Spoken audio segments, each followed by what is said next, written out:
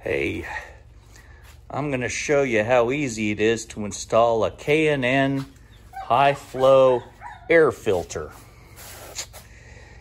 And it gives you more airflow. They say 50%. And you guys already know what I did to the air box to give it more airflow, because there's the factory intake. And it goes way down there to a little small point down there.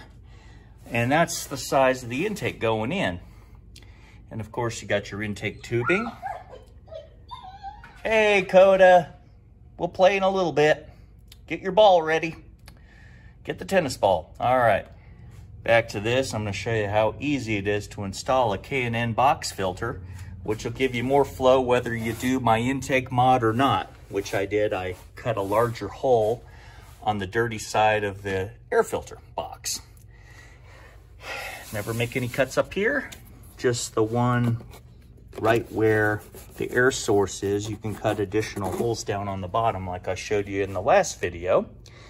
Well, I'm going to show you how to install this K&N air filter. It is real easy. Check this out. First, I'll take it out of the box. More to follow. Okay, when you open the box, here's what you got. You got a little K&N filter. It's pre-oiled. And there's your K&N sticker. Plus it tells dealerships not to throw your K&N filter away. You know, you go to the dealer for an air filter change and they throw your $50 air filter away because it's a lifetime filter. You just keep cleaning it, put it back in, wash it, reuse it. It's at least a good 100,000 mile plus type filter. So it'll last probably as long as your vehicle. You just clean it once in a while. I live in a dusty area, so I've got to clean it more often. And you get this nice little K&N sticker to put it wherever you want. And next I'm going to take the plastic off the filter. More to follow. Okay, I got the plastic off the filter. I'm going to put the sticker right here when I'm done. And I'm going to show you how to take this air filter off. I've shown you in other videos, but I'll make it easy and show you again since it's so easy. You go one clip, two clip. And then pull back and up you go, and just take out the old air filter, put it to the side,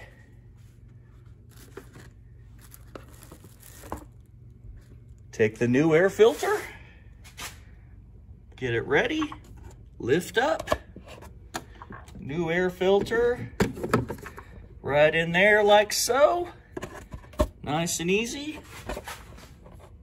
Okay, line those little grooves with these little fingers right here. Line them up with those grooves, like so. Then one snap. And two snap. And you're all finished, look at that.